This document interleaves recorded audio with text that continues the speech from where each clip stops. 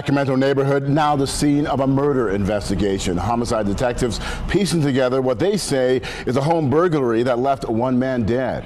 KCRA 3's Vicki Gonzalez joins us live outside police headquarters. And Vicki, how are neighbors reacting to all of this? Yes, the crime scene at this neighborhood is now spanning more than 12 hours. Neighbors are still shaken, too afraid to speak on camera. Sacramento police receiving a call of a home burglary just before 11:30 at night on Friday on the 800 block of Grandstaff Drive. That's near the intersections of Consumnes River Boulevard and Center Parkway. Investigators, when responding to the scene, found one female victim still alive, but one man was found dead inside that home, and that residence hugs a park as well as a school. Investigators are now trying to piece together the final moments.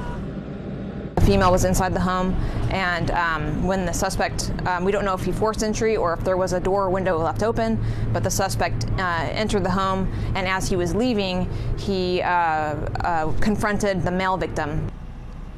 And Officer Trapani adding that although a motive is still unknown, investigators believe the home was targeted and that the neighborhood is not under an immediate threat. As for the identity of this victim as well as how he died, that is pending the coroner. Sacramento police are urging anyone with information to reach out to their department, and it can be anonymous.